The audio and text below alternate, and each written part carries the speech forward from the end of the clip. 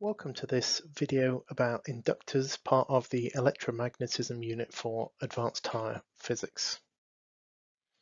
So these are the things that we're going to be talking about during this video, lifted from the advanced higher physics course notes in terms of the things that you need to know about and some of the examples or investigations.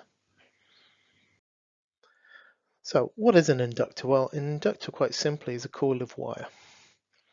The inductor has the symbol that you can see there at the top, and some inductors have an iron core, and to represent this with the symbol we put the line above the curves which indicate the coils of wire.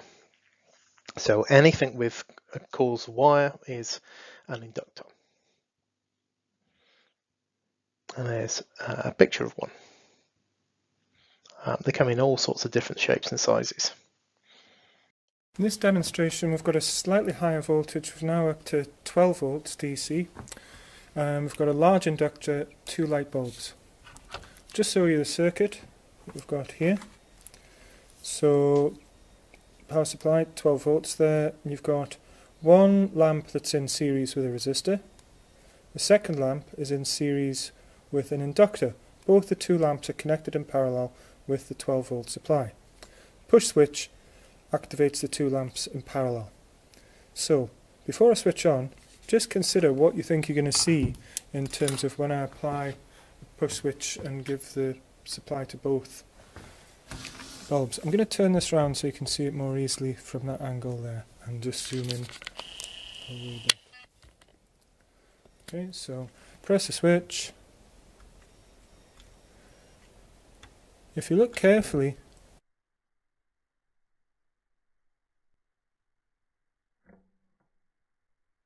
one bulb lights just before the other, and the bulb that is lighting before the other is the one that's directly connected to the resistor. So this was the circuit that we had, and we can see that the one that is connected to the resistor lights slightly before the one that is connected to the inductor.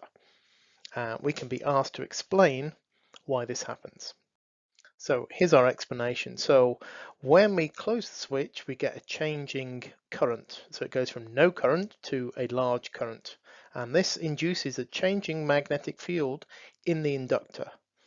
This changing magnetic field produces what we call a back EMF, which opposes the initial EMF that we have, and it takes slightly longer for the switch to switch on. If we looked at opening the switch, then we would have the opposite situation. When we open the switch, again we go from a large current this time to very small current, so we got a large rate of change of current which induces a changing magnetic field. The changing magnetic field produces a back EMF. That means that our light would stay on for a little bit longer. So an inductor is a coil of wire. It behaves in some respects like a capacitor because it can store energy within the magnetic field of the inductor. The ideal inductor has no resistance at all. This is not strictly speaking entirely correct, but for the purposes of our calculations we assume it has no resistance whatsoever. And it works when we have an increase or a decrease in the current, so a growth or decay of a magnetic field. When we looked at electromagnetism and generation of electricity, which is touched a tiny bit in National 5, more in National 4 and S3, then we were talking about induction and inductors. So this is what we looked at earlier on in your physics learning. We had a coil of wire and we had a magnet, and if we got relative motion between the coil and the magnet, then we can induce a voltage within that coil of wire. And this is how dynamos work or generators work. And if we move the magnet faster, or the relative motion between the magnet and the coil of wire more, then we get a greater induced current or voltage. If we have a greater number of turns on the coil, we get a greater induced voltage. If we have a stronger magnet, we also get a greater voltage. Okay, this is called self-inductance of the coil because we don't have any external supply. So at Advanced Higher we look at AC and DC circuits, but we're going to consider DC circuits in this video. So here's our circuit with a cell and a current and our inductor, and when we close and we get a current, we get a magnetic field that's being produced within that coil of wire. And the bit we're particularly interested in is when it turns on, there's a change in current, and so we get a changing magnetic field. And where we have a changing magnetic field, just like when we had our magnet going through the coil of wire, that in turn induces an EMF, a voltage. That EMF opposes the change in current. That's why we call it a back EMF. So, and this is Lenz's law, which says that the induced EMF in a coil will always oppose the change that causes it. So if we're looking at how the current increases, then there'll be a back EMF opposing that increase in current. If we're looking at opening the switch and the current decreasing, then there'll be a back EMF opposing the decrease in the current. So it always opposes the change that we have. That's why it's called a back EMF. Okay, there's a link to another video that describes a little bit more about what's going on in terms of the current when the current flows and the field that is generated. We can change the inductance of an inductor by adding more coils of wire, or we can add a core, either an iron core, which we deal with in this course, or other iron-like materials as well. So let's have a look at how we would investigate what's happening to the current. Well, we would have a circuit like this one, where we've got our inductor and our resistor in series. We have a switch, we have a supply of DC voltage, a battery, and we have an interface, a data logger connected across, because we want to look at how the voltage or the current change over time. So we need a data logger to be able to look at that properly. What we end up with is we end up with a graph of current against time like the one on the right here. So we get a rapid change in current, but it isn't instantaneous. So we might expect when we close a switch that the current would just go from nothing to on. That's not true. It takes a little bit of time to do that, and that's because of the inductance of the inductor in the circuit. So when we turn something on, there's a large rate in change of current. This is the gradient of a current time graph like this one. This large rate of change of current causes a large changing magnetic field, which induces a back EMF across the coil, the inductor. And the back EMF slows the rate of change of current, which causes the back EMF to decrease, and the gradient decreases. Eventually the gradient becomes zero when the current reaches its maximum value. At the moment we switched on, the back EMF is equal and opposite to the supply voltage. We can also look at when we switch circuits off. So we've got the same graph there showing the curve increasing to the switched on graph, and then we've got a switched off part of the graph too. So it's taking time to go down to zero because there's a back EMF opposing that change in current that's there. In some respects, these graphs are similar to the graphs for a capacitor, although there are some differences. If we increase the inductance of our inductor, then it will take longer for the current to reach a maximum. So we'll get the bottom curve on the graph here instead of the top one. So we're talking about this line here at the bottom for our large inductance. And so when we are opening the switch, expecting the current to go to zero, if we've got a larger inductance, then it takes longer for that change to get to zero.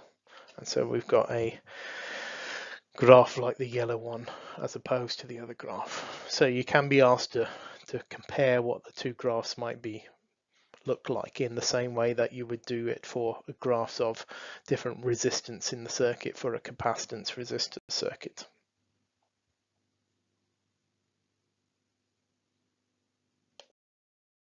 So Lenz's law says that the induced EMF, the back EMF, always opposes the change in the current, and that the back EMF will be the same as the EMF of the source that the inductor is connected to. Because it opposes it, it's sometimes called a choke. Okay, so a reminder that the back EMF is the EMF that opposes the change in current in the circuit. It just depends whether we're closing the switch and we're having an increase in current and it's opposing the increase in the current, or we're opening the switch and it's opposing the decrease in current. So the unit of inductance is the Henry, and this is defined as the ratio of the back EMF to the rate of change of current, di by dt. So more commonly, the expression is given as in the blue box there, that the EMF is equal to minus L, so that's minus the inductance L, times di by dt. Di by dt is the rate of change of current. Or in terms of defining it, we can rearrange that relationship to give us the inductance being equal to minus the back EMF divided by the rate of change of current. So an inductance of 1 Henry, the plural being Henrys, is when an EMF of 1 volt is applied across an inductor and induces a rate of change of current of 1 ampere per second. So we've got minus 1 volts is equal to minus 1 times the rate of change of 1. Okay, Henry is the unit for inductance, but it's possible to use other units as well. There's ohm seconds, or there's volts seconds per amp. Okay, quick look at Lenz's law from the point of view of conservation of energy. We know that the law of conservation of energy says we cannot create or destroy energy. We just change it, transform it from one different form to another one. And because we can't create energy from nothing, this is one of the reasons why the induced back EMF must be in the opposite direction to the original EMF. Because if it isn't, if it was in the same direction, then we'd be getting additional energy from nothing. Okay, as the source has to do some work to move the charges around the induction coil, this work appears in the form of energy of the magnetic field. Later in the next video, we'll be calculating the energy in an inductor. So the energy stored in that magnetic field can be quite large, and that is used to light up. So a small source of EMF, a 1.5 volt cell, can then light up a bulb that requires a much higher voltage for a short period of time. Same principle applies in your car. The alternator in your car, the starter motor in your car is basically an inductor, so there's lots of energy stored in the magnetic field of the inductor, and then all of that is released to ignite the petrol and get the car started. There are a number of ways that we can calculate the inductance of an inductor. We can do this experimentally. We can measure the back EMF and the rate of change of current and look at the gradient. There'll be an example about this too. There's a video of this experiment in the middle there. I'll post a link to that as well, so you can take a look. And as we said before, the ideal inductor is calculated with negligible resistance. If we want to work out the current within the circuit, then since we've got a resistor in the circuit, we can work out the current using Ohm's law in the usual way. So let's look at an example. So we have a circuit with an inductor and a resistor and a switch in, and the EMF of our battery is 10 volts. The resistance of our resistor is 5 ohms. And at a particular point in time, after we close the switch, we have a current of 0.5 amperes. But the current is still changing then, and it's changing at a rate of 50 amperes per second. Of course, it's not going to take a very long time, so it's not meaning that we got large currents. We just got a large rate of change of current because it's going from 0 to our maximum current of 0.5 amps afterwards. So we're asked to calculate the potential difference across the resistor. So the potential difference across the resistor can be calculated from the information given in the question in the usual way, in that potential difference is equal to current times resistance. So we have the current 0.5 amps times the resistance 5 to give us 2.5 volts at that particular moment in time. We were then asked to consider the potential difference across the inductor. So the inductor and the resistor are connected in series, and therefore the potential differences add up. So if there's 2.5 volts across the inductor, there will be the remaining 7.5 volts from the 10 volts supplied by the battery across the inductor. Now we want to calculate the inductance of the inductor. So we have a relationship E equals EMF equals minus L di by dt, and if we substitute the numbers into our relationship, we can work out that it is 0.15 henries. Let's look at another example. So we've got our circuit that we can use to investigate the inductance, and this time we've got an interface, and the interface allows us to plot a graph of the current against time from when we close the switch. And we're asked to state the back EMF, to use the graph of current against time to work out the rate of change of current, and then work out the self-inductance of the coil and the resistance of the resistor that we have in the circuit. Okay, so state the back EMF. Well, the back EMF will be the same as the EMF of whatever is our source of EMF in the circuit. So the back EMF will be minus 12 volts. We can either put 12 volts if we're explicit that it's a back EMF, or we can put minus 12 volts as our response. So we then have our graph that's given to us showing the current in milliamps and the time in milliseconds. And we're asked to work out the rate of change of current when the switch is closed. So what we're looking at is the gradient of the graph at the origin of it. Okay, the best way to work out the gradient of the graph is to draw it. So we have our graph of current against time from when we've closed the switch, and we're measuring the current in milliamps and the time in milliseconds, which is why we need our data logger to collect this data to produce the graph that we've got there. So we're looking for the rate of change of current when the switch is closed. So to do that, we take our graph and we draw on a line at a tangent to the curve of the graph at the origin. So that'll be somewhere like the red line is at the time, because we've obviously got a curve, so it's difficult to work out graph of a curve, the gradient of a curve, unless we've got the relationship for it. So the only way we can do that is to draw a tangent to that line there. Then we can look at the points that it happens to go through, and I've selected at 15 milliseconds, and I can read off my graph value there. So you should be looking at the numbers that particularly correspond to the points that cross over on the graph there. Okay, and it happens that the other point, the other coordinate is at 0 there, so I can say that's going to be the gradient of 64 over 15, and both are in milliseconds, and that gives us a gradient of 4.3 amperes per second. So we're then asked to work out the self-inductance of the coil. So since the EMF is equal to minus L di by dt, and we've just had di by dt, we can substitute in to work out that it's 2.8 henries. And finally, we're asked to work out the resistance of the resistor. Well, the final steady current is given 96 milliamps, and we know that the voltage across the resistor at that time will be all of the supply voltage from the cell, so we get 125 ohms. Okay, so one final example. So we have an inductor with an iron core of 0.4 henries connected in series with an 18 ohm resistor to a 9 volt DC supply with a switch and an ammeter in the circuit.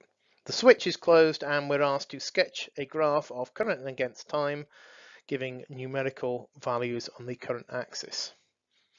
So we're going from zero current to the maximum current. We can use Ohm's law to work out the maximum current. So maximum current is going to be the 9 volts divided by the 18 ohms, which is 0.5. And the shape of our graph is going to be this curved kind of shape. Okay, so we're going to have a sketch graph that looks like that. Remember, even when you're drawing sketch graphs, you should include the origin and you should include some units on each one. Okay, whether you put seconds or milliseconds wouldn't really matter. In the same way that amps or milliamps doesn't really matter either. Okay, and we just asked for a numerical value on the current axis, so we're going to put our maximum value as being 0.5 amperes. And we're asked to explain the shape of the graph. So the large rate of change of current produces or induces a back EMF which opposes the growth or the increase in the current.